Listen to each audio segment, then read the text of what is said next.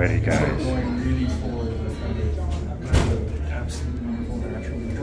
Primare. Hello, Terry. How are you? You guys will remember from Munich. Yeah.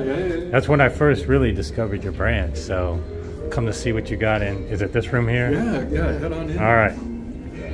I'll get up with you. I'm going to be here all weekend. I'll get up with one day.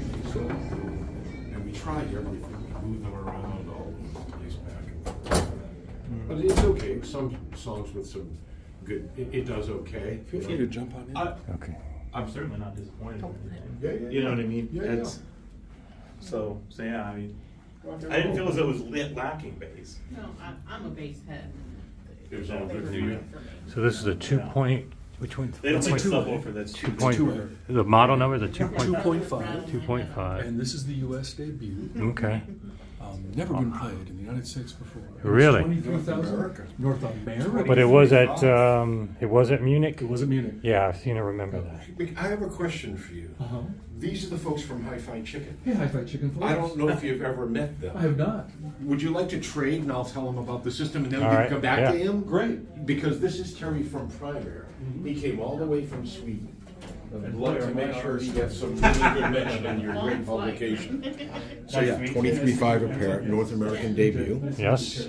That's a great sounding system. We're using the VPI Avenger Direct Gotcha. Yeah. with the Fat Boy tone arm and the VPI Shyla moving coil cartridge. Okay. Primare Electronics. Yeah, I love the Primare stuff. They're phenomenal, particularly the Pre-35 Prisma. And this is the one with the DAC. So you can get a Pre-35 or the Prisma. Prisma includes a DAC. Okay. That is $52.50 US retail. Okay. Amplification is the Primare A35.2 amplifiers. Yep. We're using 2 of them. Not like we need to because these speakers are very efficient, but it looked good. Yep. These are $3,900 US each. Really? This Primare R35 phono preamplifier is $2,000. Wow. We're using a 432 eVote server. Okay.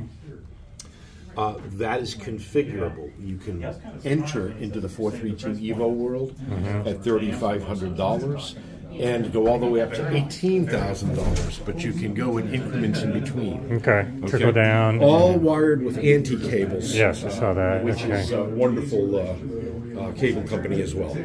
Nice. Yeah, I'm a big fan of, and I think Terry said I'll be checking out their newest surround sound processor soon. Fantastic. But yeah, this. So this is me. I'm actually the importer in North America Okay, for cool. all of these brands here. All right. Stenheim, Alta Audio. Oh yeah, I'm a big fan Primare. of Alta and Figo as well. So you've got some good stuff. Yes, yeah, Hans and like a Yes, good yes. friends of mine. Yes, I'll give you my card as well. Thank you, sir. And then yeah, maybe we'll listen. I like your vest. Thank you. I made it myself. Well, my own systems are wired. I'm in the Thank you. Appreciate it. Yeah. Very unique, man. Thank you. Paul Spells from AntiCables is here. Would you like to have a word Sure. with him about his Let's cables? talk to Paul. Hello. How you doing? Good to meet. I probably met you before I even had a channel because I used to just come to shows for 20 plus years. Sure. Yeah, and so I have your autoformer. Oh my gosh, that's Zero the former. product that Yes. started me off. Is that right? Okay. And the autoformer itself is excellent. It's the lead-out wires that was the bottleneck. Yeah. And once they developed good sounding lead-out wires, they turned into the speaker cables. That's what that you was use, called yeah. the AntiCables, and that was so popular they became the name of the company. I didn't know though that the autoformers were first. So the They were autoformers first, were yeah. first. Yeah. Those are so valuable for people that have speakers or OTL amps. Back ordered 2 pairs right now. I got to Yeah. put them together when I get back to the I'm office. yeah, I've got mine. I don't need them right now, but they're always handy if I need to mix and match speakers. Even in surround sound, when sometimes your surrounds have different leveling issues. But yeah, certain amps, even solid state amp, benefit from sometimes They that. do, Yeah.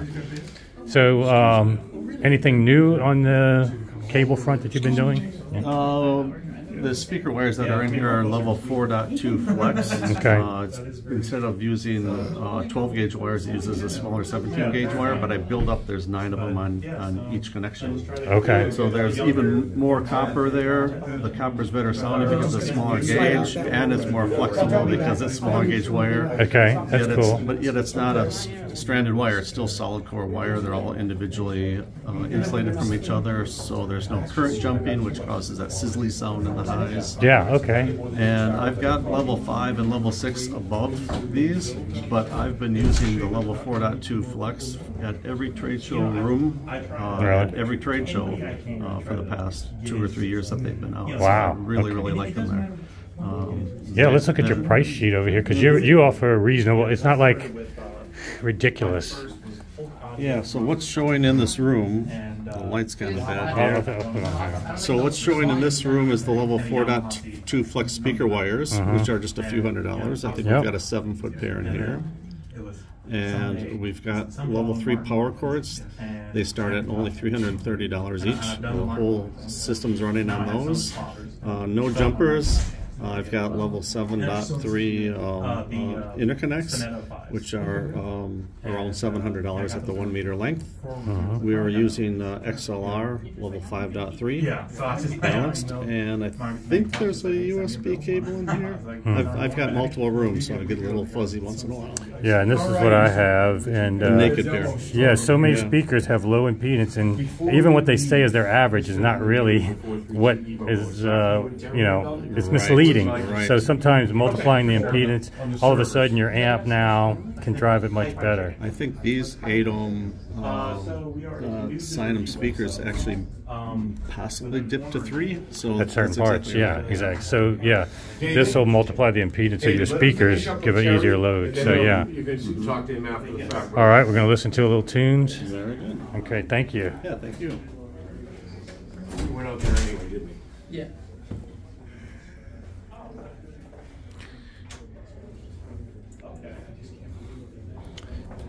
Yes, I like the. Have you heard the Primare stuff before? Yeah, once a while ago. Okay. But it's been pretty. How you doing? So the Primare equipment surprised me in a good way.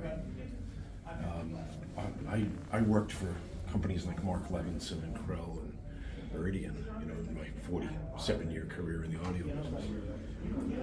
And I went over to Sweden in January, early this year, and I was like, wow. I got into the demo room, and it exceeded my expectations. It truly did. All right, I'm going to stop talking and play some music. You're supposed to applaud it, Oh, really? Oh, yeah. Well, it depends on what music you're playing. Well,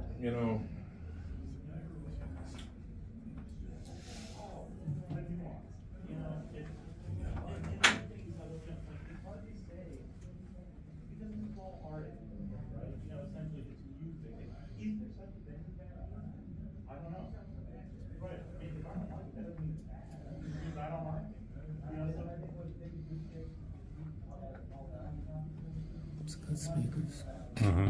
All aluminum. Pretty much inert cabinet.